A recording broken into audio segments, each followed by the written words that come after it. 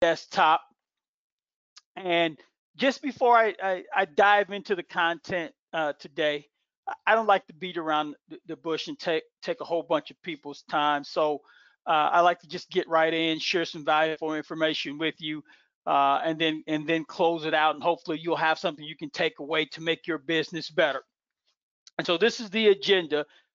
Real quick, here's what I want you to know. And for the record, this is not going to be a sales pitch, folks, whatsoever. This is about sharing information, once again, that PBMs typically withhold from their clients, whether those clients be brokers, TPAs, self-funded employers, unions, you name it. We have them represented on this webinar today, typically withheld from their clients in an attempt to keep more dollars for themselves. And we're going to start to bust open that black box a little bit here today, as much as we can, in 35, 40 minutes tops. Here's what I want you to know about me. I've worked for a drug manufacturer. In that role, or in one of the roles, when I spent time at Eli Lilly, I was charged with negotiating with PBMs to get our branded products onto the PBM's formulary by way of rebates. I've owned a mail order pharmacy licensed in all 50 states. I did that when I departed Eli Lilly, becoming frustrated with the small reimbursements coming back from PBMs and the strong arming from the big three wholesalers in terms of what we were paying to get products onto our shelves, and the requirement to purchase 80%. When we entered into one of those master agreements with the wholesalers, they required us to purchase 85% of our products from them. And in some cases, they inflated those costs because we were stuck. And that's consistent pretty much with any buyer other than a chain with a drug wholesaler. Becoming frustrated with that, I said, you know what? Need to have a little bit more control. And when I get it, I'm going to do things the right way. So I cashed out of that mail order pharmacy in 2010, right when specialty drugs were about to take off, and started at that time was the first fiduciary model PBM. I say all that to say I know a little bit about what I'm talking about. And I'm not going to withhold anything that I know from anyone who wants to listen. Okay? If you have any questions for me, there's a couple ways you can get those questions to me. You can send them to me via chat. You can see that here, that option here on your control panel, or everyone's muted for obvious reasons. You can raise your hand. There's a raise hand feature on your control panel as well. And then at that point, I will unmute you and give you the floor, and we can have a back and forth. Whether you agree or disagree, let's have that conversation. If you have a point to make or a question to raise, let's have that conversation. Everyone wins, whether you agree or disagree with anything that I'm going to share with you. Now, real quick, I want to test out this chat feature and make sure everyone knows how to use it. Real quick question for you. It has nothing to do with the content today. In your chat interface there, yes or no, do you prefer the presenter during a webinar to show their webcam, to show a video or visual of themselves during a webinar? Just real quick, send me a yes or no in your chat there. If you're indifferent or you don't care, type in, I don't care, I'm indifferent. But if you prefer the presenter to show themselves on video during the webinar, say yes. If you don't prefer that, type in no. If you don't care either way, type in I don't care or I'm indifferent. Okay, and I'm going to come back. I'll get a download of your responses after the webinar is concluded. All right. By the end of this presentation, I want you to know or have a better understanding of how PBMs generate revenue. And then when you get that information, I want you to feel something other than indifference. And then I'm going to want you to take some sort of action. Don't leave here today and do nothing. The trend is clear. Pricing is a problem for self-funded employers, health plans, unions, also public sector entities as well. Whenever we ask the question, what's your most pressing problem around the pharmacy benefit? It inevitably comes back high price or something more indirect, such as transparency. But the solution that I'm suggesting to you today, and this is your first key insight, I got plenty more coming. The solution is not just bigger discounts or more rebates. The solution is eliminating information asymmetry. Information asymmetry is this. It's not my phrase. It's an economic phrase that says when one party has access to information and two parties are sitting at the negotiating table, one party has access to information that another party does not at that negotiating table, the party with the information is going to use it to its advantage. PBMs live off of information asymmetry because it makes it difficult to ascertain their service fees. In other words, their management fees. Let me give you an example. There's a lot in there. Let me give you an example of what information success looks like. The opposite of information asymmetry. I'm actually I'm still shocked today when I talk with a large group or a broker who has never seen in 2 decades a rebate remittance report.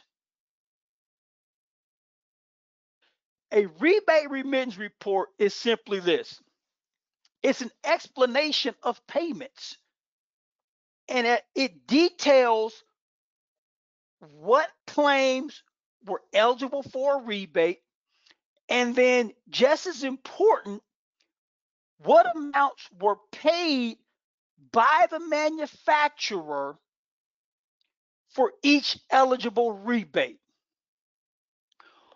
When a plan sponsor or self-funded employer doesn't receive this information, that is information asymmetry, because ultimately the PBM is going to leverage the fact that it knows how much each claim earned in a rebate and you don't.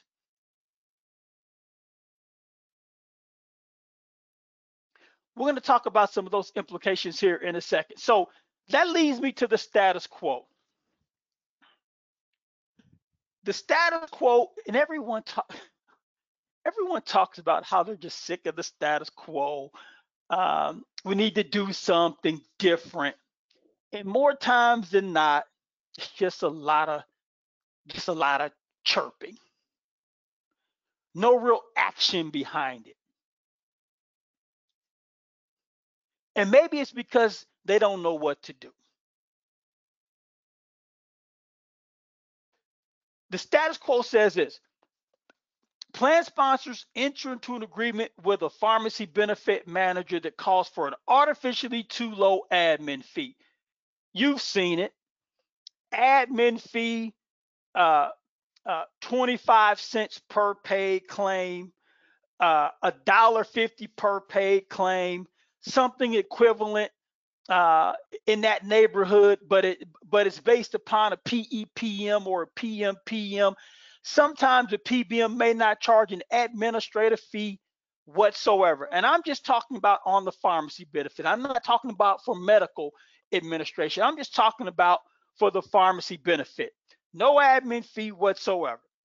That essentially gives the PBM the green light, or worse yet, a blank check to augment their service fee in the back end through hidden cash flows.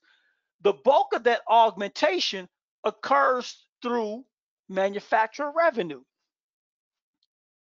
It's easy for the PBM to do when you don't know how much each claim is earning for a rebate. I just showed you that. I just shared that with you.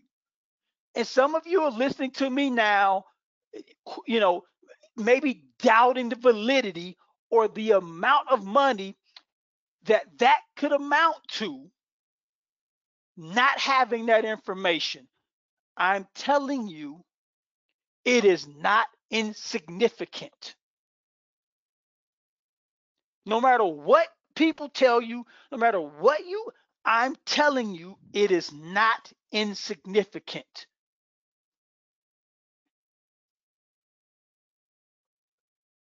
The artificially too low admin fee, again, I talked about the medical administration.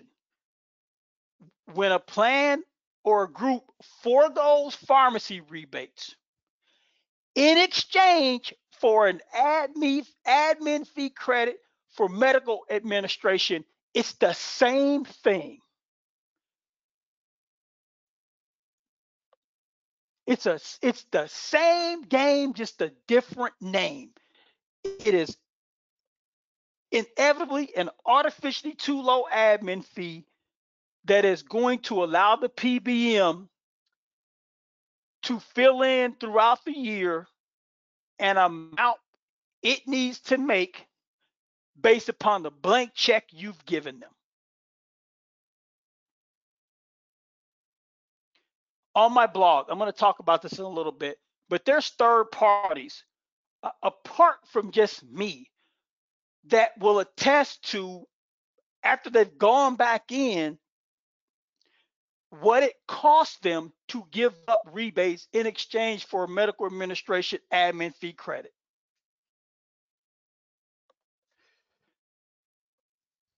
Here's a second source.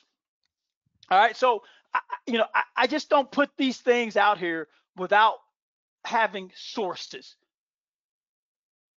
And so when I worked with Eli Lilly, it was in this time frame here. It was small molecule brand drugs where PBMs were generating their service fees from rebates. And then you got smart. You cut that off. What did PBMs do? They shifted it. Remember, mandatory mail order? Didn't seem that long ago, but it actually was.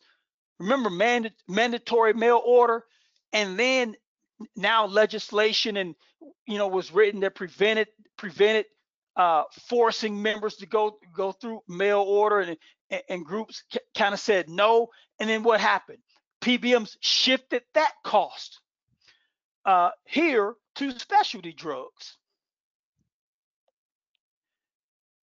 I just showed you in the previous slide, 47% of the profit was coming from manufacturer revenue or rebates. And now you're getting smarter in recouping more of those rebate dollars in your contract language. And PBMs have already started to shift that cost. And now that cost is being shifted to medical benefit drug claims. Prescription drugs on the medical side, as far as PBMs are concerned, is the wild, wild west. There's little to no oversight. There's little to no oversight. And so the PBMs figure, well, shoot, we've got 5 to 10 years before our clients get wise to what we're doing in this space.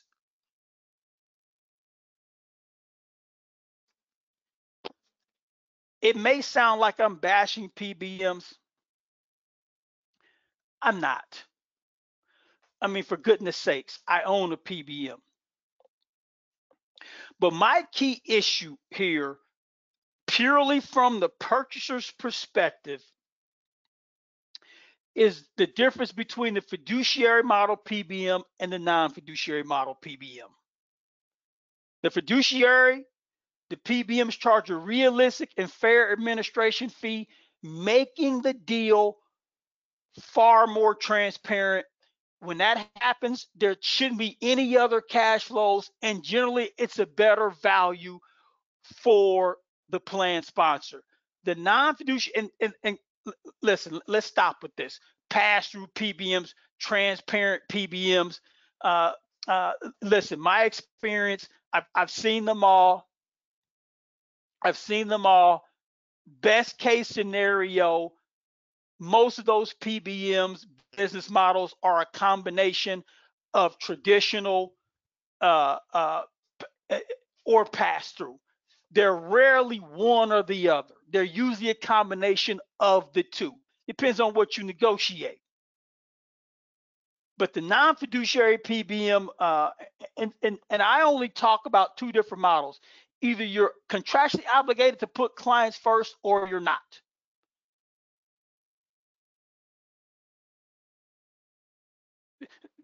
That's really the bottom line here. And so with the non-fiduciary PBM business model, they charge a low admin fee, but that low admin fee is augmented. And I've touched on that already. We're going to talk about those three different areas there. But before we do that, it's important you understand the PBM business model. Because again, very smart people, been doing this a long time. I've had these conversations. And they're just now learning that as a PBM, unless we own chain pharmacies or a specialty pharmacy or a mail order pharmacy, we never take control of the product. Most of the claims that we adjudicate through retail pharmacy, we never take control of the product. It's never an inventory. Let me start with the contractual relationship. As a pharmacy benefit manager, we contract with pharmacies to have sites from which products can be dispensed to our plan participants. And then obviously, we've got to have clients to provide that service to. Those clients are third-party payers. I've talked about a handful of them: self-funded employers, unions, public sector, municipalities, cities, counties, school districts. Those are our clients. States. And if you're a bigger, large enough PBM, you may even have federal contracts. The financial flow. We reimburse or pay pharmacies for the prescriptions that they dispense to our plan participants, and then we bill our clients for those dispensed prescriptions. There's at least two problems here. I'm going to say three problems. The first problem is, and you've learned that already, stay with me here. The first problem is that the inflow of cash in the form of manufacturer revenue is too low. Manufacturer revenue, better way of saying, more transparent way of saying, rebates. If PBMs are generating almost 50% of their profits from the manufacturer, they are siphoning off huge sums of the rebates, which means that their clients get less of them than they deserve, increasing your net cost. That's the first problem. The second problem is the outflow of cash in terms of the reimbursement to the PBM for the prescriptions that are dispensed here at the pharmacy, whether that pharmacy is independent or it's owned by the PBM, which raises a whole other set of issues. that outflow of cash from the third party payer to the PBM is too high. I'm going to talk about that in a second. But here's the third problem, and it is the biggest problem. Look who sits atop this entire system. You do. Your clients do. The money flows down from you, but you know the least about how it works. All of these entities here are leveraging your unsophistication in the space, your lack of knowledge about the space, your lack of access to information about the space, about your agreement with the PBM. Is causing you to overpay.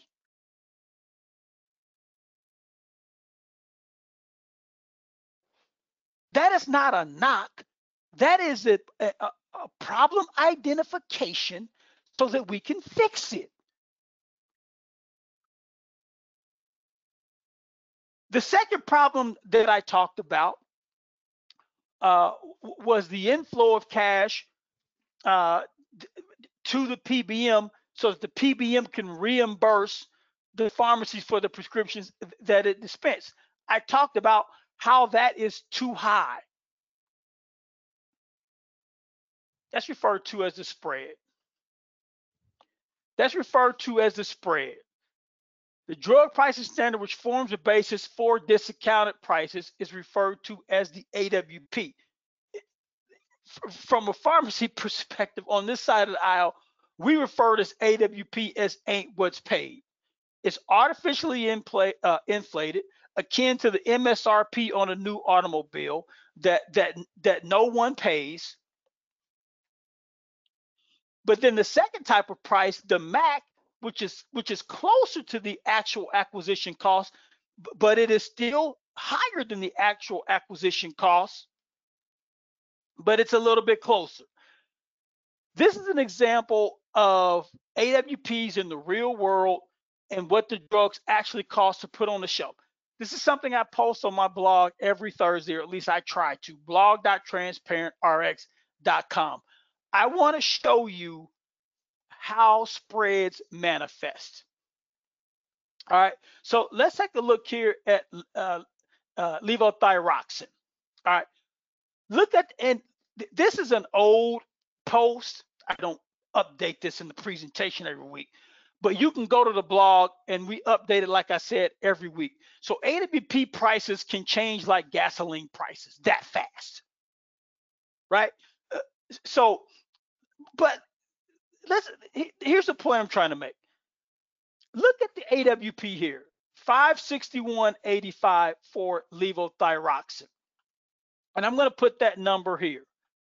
And the benchmark is AWP, and I'm doing this with my mouse. All right, so 561 here. That's the AWP. Now, what typically happens is, the broker or the employer, maybe their general counsel, they'll start negotiating with the PBM, and we end up somewhere around 80-85% generic discount, a generic discount rate off of AWP. Remember, AWP is inflated, no one pays it. So 85% discount off of 561.85. So let's call that 475. Right, and so I'm just going to round here. So we subtract 475 from 561, keeping it simple. I know this isn't exact, but let's say that the cost now, based upon the negotiated discount to the group, is $85. Most groups would be ecstatic to get an effective 85% effective rate for generic drugs in terms of its discount. Ecstatic. Look at what the PBM is going to reimburse the pharmacy for that same drug. The cost to the pharmacy is $4.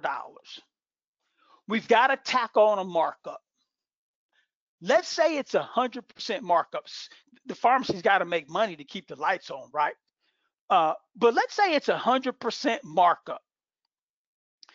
Pharmacies would take that in a heartbeat. And if PBMs were actually paying 100% markup on generic drugs, we probably wouldn't have had to have the Supreme Court get involved to say that PBMs can now be regulated by states, because that charge was led by independent pharmacies and their trade groups, right? That charge was led by them because they were getting underpaid, sometimes taking losses on claims.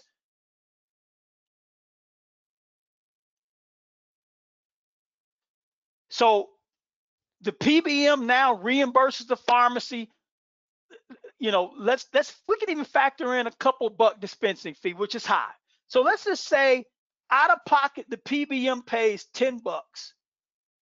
That leaves a spread of $75. That's if AWP is used as the benchmark. Now we know in most cases MAC is used for the benchmark, but let's say that the MAC price was $15 to the plan. Let's say that the MAC to the pharmacy, right? Because PBMs have MAC price lists. They can have MAC price lists and often employ this. There will be different MAC price lists for their self-funded clients or their health plans compared to the pharmacies they reimburse. See, information asymmetry. Okay, we're trying to eliminate that. Let's say the MAC price is $15 to the client, the PBM's client, but the MAC price to the pharmacy call for the PBM to reimburse it only $10. That leaves a spread of $5.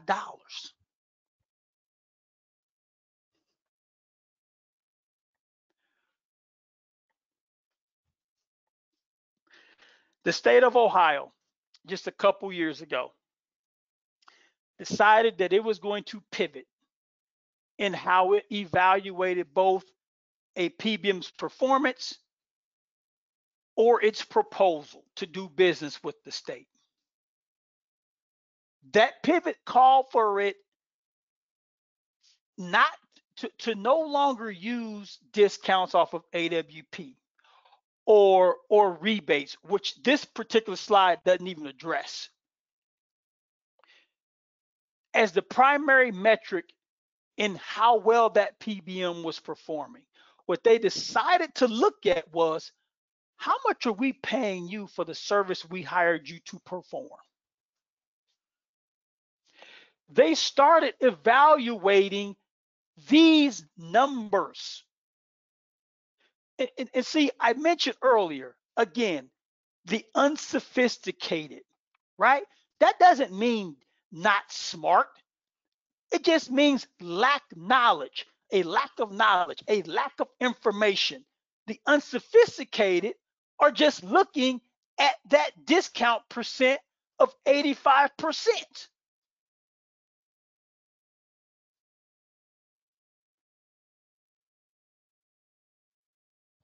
The state of Ohio said, no, no, no, no. We want to know how much money you're making, because those discount guarantees and those rebates can be made to look good. They can be made to provide the optics that you want to see, but nowhere near driving towards lowest net cost. It just looks good on paper. The state of Ohio said, no, we want to focus on lowest net cost. And when they uncovered in 1 year almost $250 million just in spreads, they terminated the contracts because they knew that this quarter of this $225 million was the PBM service fee. It was the PBM's management fee. It was the augmentation I talked about up front. The PBM is going to try to entice you to a artificially low admin fee, knowing full well it was going to augment that fee aggressively throughout the term of the contract as soon as the ink was dry.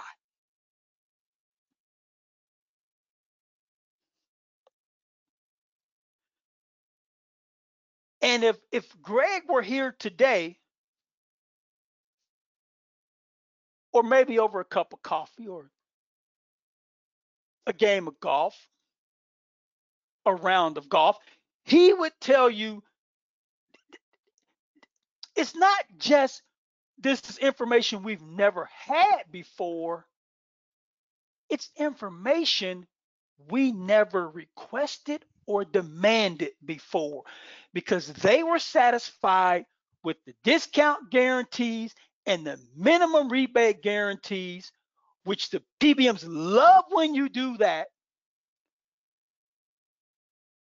and not the focus on lowest net cost in the contract language. Not the spreadsheets, the contract language. So, two examples really quickly. I've touched on MAC list and duplicity. I've touched on rebates and self-dealing. We're going to bring it home here. Hang in there with me. Contract language leads a reasonable person to believe there's only one MAC list. I just said it. There can be multiple MAC lists. If the PBM is engaging in augmenting artificially too low admin fees, and that loophole is left open, where the PBM can provide you with one MAC list, but work on reimbursing pharmacies on another MAC list, that's what they will do. Your MAC list would be less comprehensive and less aggressive, meaning there will be less drugs on it, and the discounts for those drugs would be less aggressive compared to the pharmacy. You'll pay more, and the PBM will reimburse less.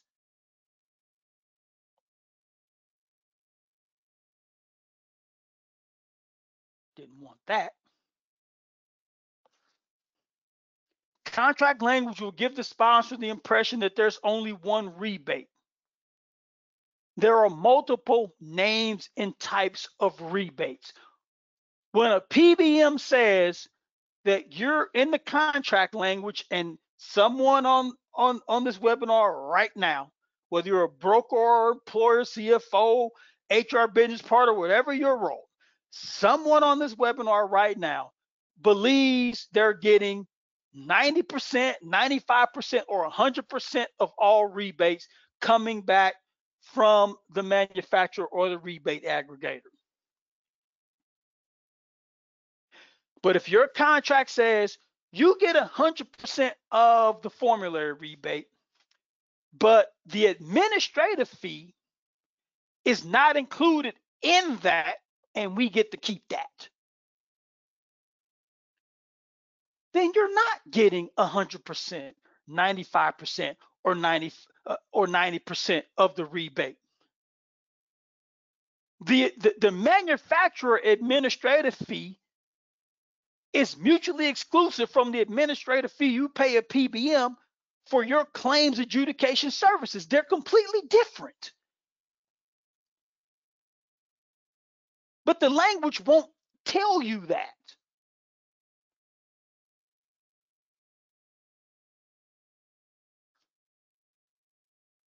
Express Scripts sued Kaleo, a specialty drug manufacturer, a few years back, about 3 years back. Well, they sued them before about 4 or 5 years back, but the information just came out maybe 2.5, 3 years ago because it believed it was owed rebates by Kaleo that Kaleo refused to pay. Kaleo owed the money, they just didn't want to pay it. Express Scripts called their bluff. Oh, you don't think we'll sue because you don't want us to make this public. Well, they sued. And it's public information. You can go out on the web, you can find it yourself. But the point I'm making by sharing this with you is here are the formulary rebates. PBMs, we sit down with drug makers and we negotiate rebates. Um, uh, and that negotiation could include labeling those dollars using different names. I mean, what sense does that make other than if you're trying to hide something? Why would you have 4, 5, 6 different names for rebates unless you're engaging in self-dealing?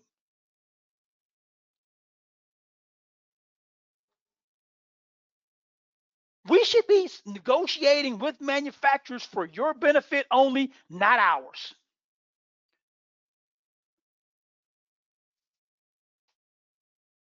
Formulary rebates were being dwarfed by the administrative fees.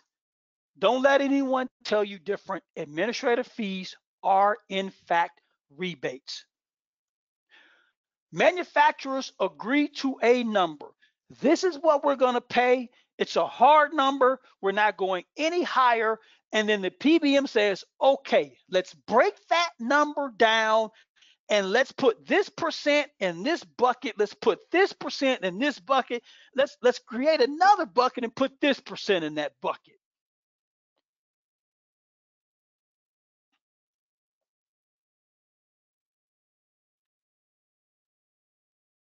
In hopes that their clients don't address this. So the PBM, this is from one drug maker, a relatively small one, for one drug,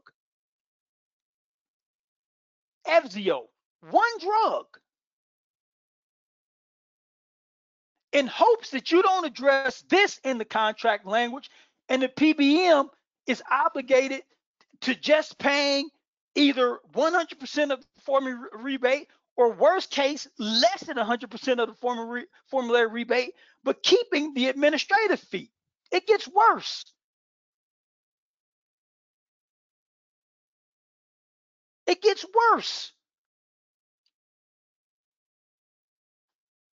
You have price protection rebates here now, which dwarf both administrative fees and formulary rebates. This is the same lawsuit, folks. Price protection rebates say, drug maker, if you increase X drug by X% within this window, subsequently, you must increase the amount of rebate that you pay us by a factor of X.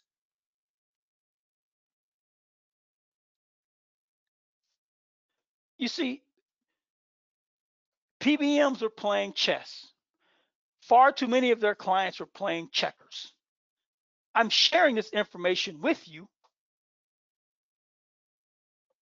because I want you to play chess along with them.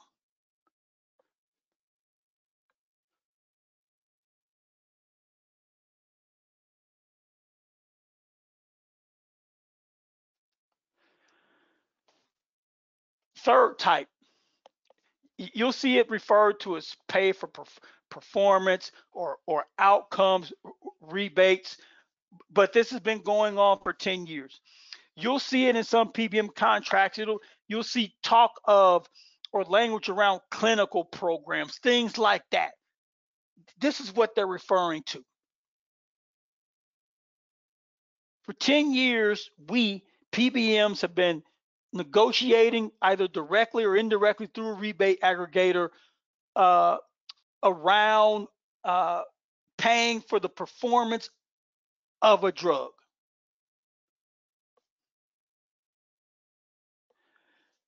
And in this instance, you can see here some of the metrics being used to determine whether or not a drug is meeting the agreed upon goal. And if it doesn't meet that goal and falls short, then guess what? The manufacturer pays a rebate. The manufacturer pays a rebate.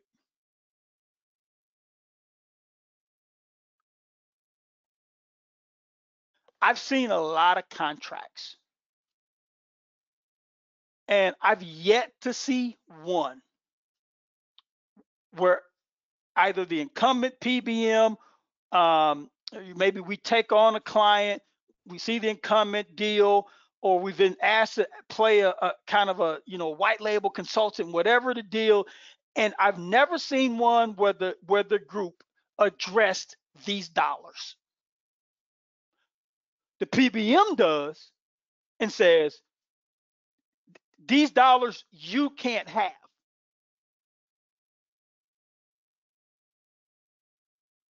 If you believe this slide, the formulary rebates generate the least amount of revenue of the different types of rebates there are.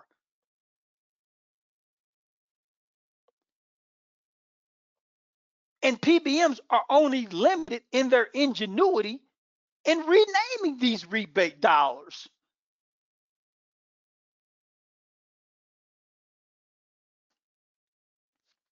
So the bottom line here is this, and this may be a hard pill to swallow for many of you, but the metric you must put it, and this is another insight, maybe the seventh or eighth one today, and you must be relentless in the pursuit of this, and it won't be easy, and I'm not saying it is. You may have to make some assumptions to get to this number, but the metric you must put at the top in the evaluation of your PBM's performance or of a PBM's proposal must be how much money the PBM itself is making. The lower amount of money we make, the lower you pay. The more we make, the higher you pay. The significance of what we make, what we take home, and this is the brilliance of it. This is the brilliance of it.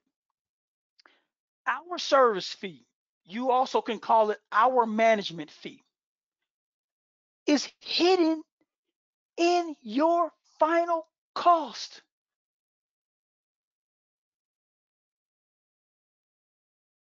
It's hidden there. Just wait for a second. I'm going to show you something. It's hidden. That is the genius of it. You think it's high drug costs, and I'm not downplaying that to offer a pharmacy benefit is inexpensive. It's not. But you think it's just high drug costs driving your plan spend. No.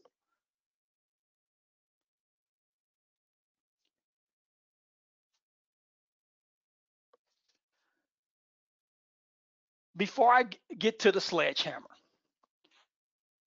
real quick, 2018 CVS earnings call. The CEO said this, again, public information. The CEO of CVS Health said this about their PBM and their profits. We underwrite contracts to overall level of profitability and many levers available to pull. I mean, come on. They tell you we're transparent, we're pass through, but you have many levers available to pull? depending on the preferences of the client. They know you lack the information. They know that you lack the ability to interpret that information at the same level that they do. That's what he means by preferences of the client.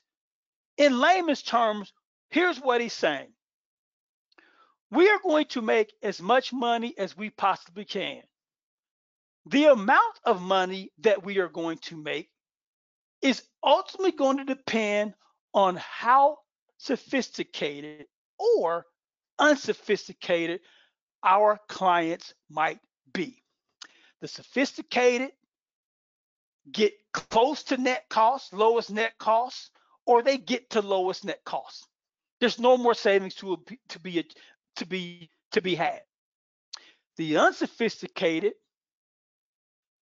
pay for the big corporate jets, the big Christmas parties, uh, uh, the bloated payrolls, you name it.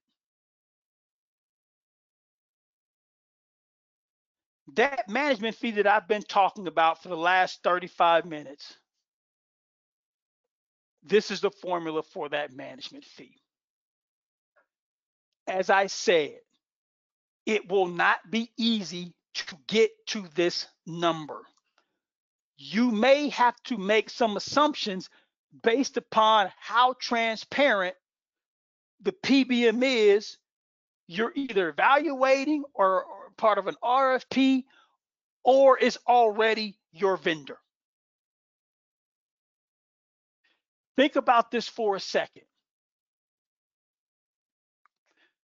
When contracts come up for renewal uh, for manufacturers that we've entered into agreements with for rebates, or with pharmacy networks, chains, or PSAOs, pharmacy services administrative organizations, which is basically like a buying group for pharmacies, right? When those contracts come up, we renegotiate them, and they're set in stone. We don't go back to Pfizer and say, hey, we've got this large group that doesn't like what we did for them last year. Can you do more? Doesn't work that way. No, it's set in stone. It's finite. Now, if you believe that, then you also should believe that whatever we keep in terms of our management fee, if it is too high, you pay more. If it is low, you pay less. What you're negotiating for isn't necessarily bigger discounts or bigger rebates. It is what you are going to allow the PBM itself to keep. That's the end game. That's really what you're negotiating for.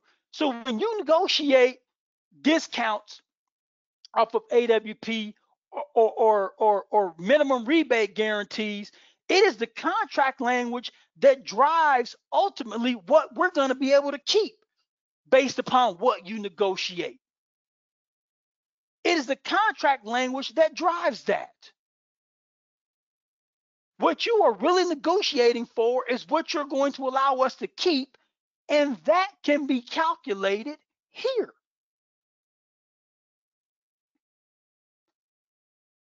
Our deals are done with drug makers.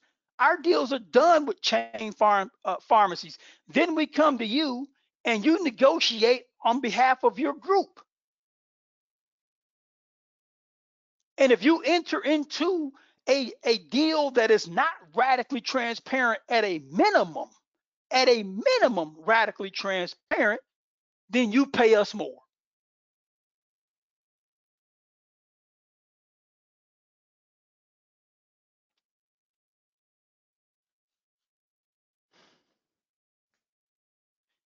Here's the new path. At a minimum, radical transparency. ideally a fiduciary standard. If people tell you PBMs can't be fiduciary, that's a lie. Best case, it's an untruth. Maybe they don't know any better. If that were true, then why are PBMs now putting in their contracts, if any state, I'm talking big PBMs, putting in their contracts, if any state mandates a fiduciary requirement on behalf of the PBM, we're not going to do business in that state. PBMs are putting this in their contract because they know it's game over. You can't hide money anymore. You're going to make less, and your clients are going to ultimately pay less. It's game over.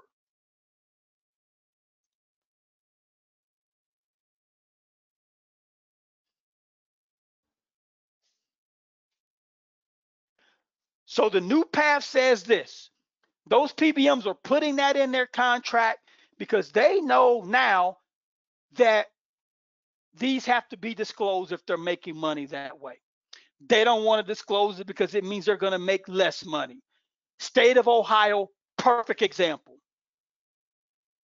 They're going to have to charge now starting $25 per paid claim and going up from there if they want to keep the lights on and make payroll.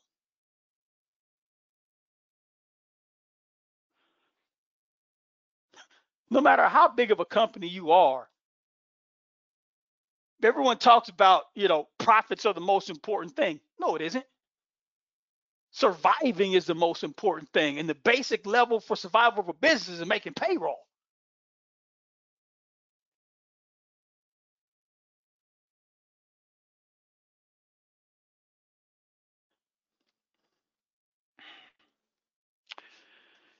I'm bringing this all home. Last year, we brought this company on as a client. And they came to us at basically $58 PMPM was their pharmacy cost. Last year, all in, we got them down to $23 PMPM. I'm sharing this with you to show you what it looks like when the PBM is fiduciary, radically transparent. When I talk about bringing costs down, I'm showing you what it looks like. The second piece that I want to share about that is when you compare that 57 to the 23, that difference, let's call it $35 PMPM. That difference between this and this, let's call it 35 bucks. Bank. Prime Therapeutics was paying itself at a minimum $35 per member per month to be Atlas Aerospace's PBM. That was their management fee. It's reasonable. They're bigger than we are. They get better rebates. They get better discounts from the chains, right? So their cost should be equal to ours, if not better. But let's just assume it's equal. Then why aren't they charging $23 PMPM?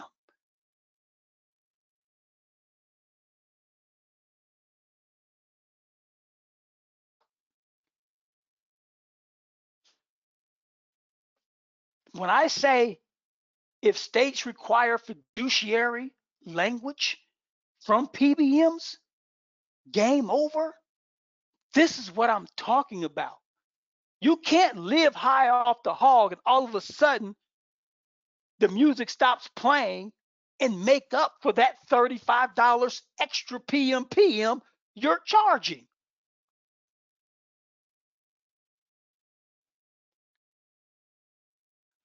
Folks, the $35 PMPM was higher than what the drugs themselves cost.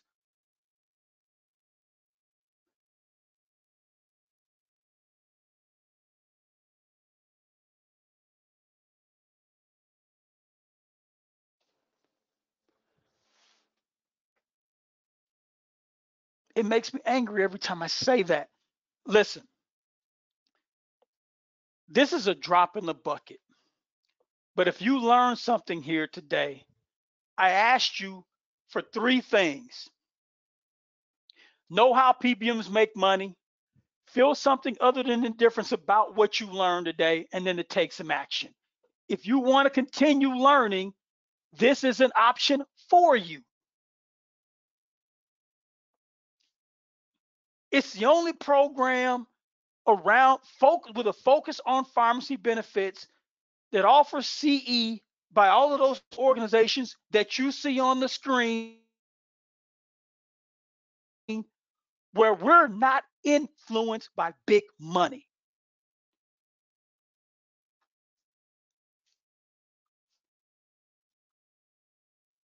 Don't care about the money.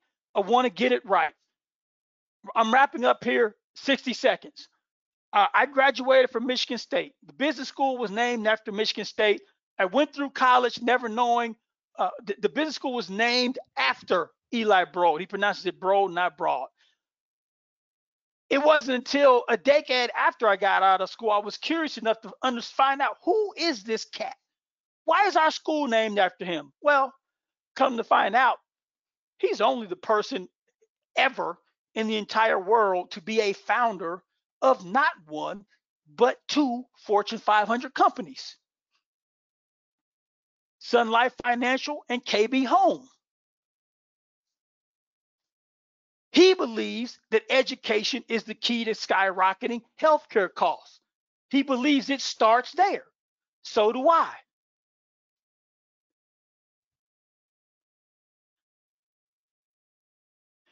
Every time I walk into a car dealership, I'm uncomfortable because I know nothing about cars. Spending a good part of my adulthood in the state of Michigan, yet I still know nothing about cars.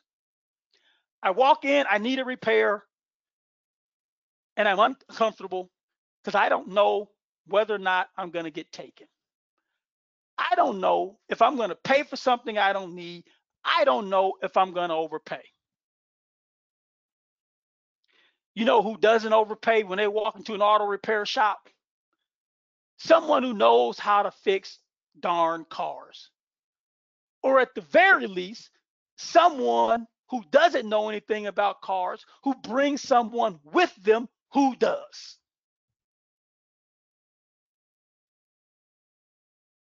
I walk in with my chest out, my head high, trying to make that technician think I know something about cars.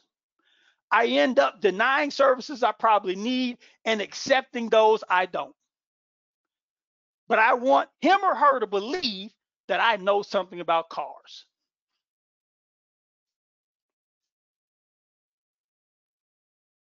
That's what's happening today in pharmacy benefits. I've spent months with very smart people who've been doing this for a decade, 2 decades, and are just now learning that they are walking into the car dealership with their chest out, head high, and they're going to overpay for something or pay for something that they don't need because they don't know enough about pharmacy benefits. If that is you, please get it fixed. Too much at stake. That's my time here today, folks. I hope you learned something today, taking away some key insights that you can start to build upon to help your company get the lowest net cost. Or if you're a broker, shoot, get a competitive advantage over the brokerage firm across town who's me at the car repair shop. All right. Okay. Listen, I'm going to stick around just in case any questions come through. But listen, everyone be safe. We're not quite out of this pandemic yet. There's light at the end of the tunnel. Be safe. We'll talk to you soon.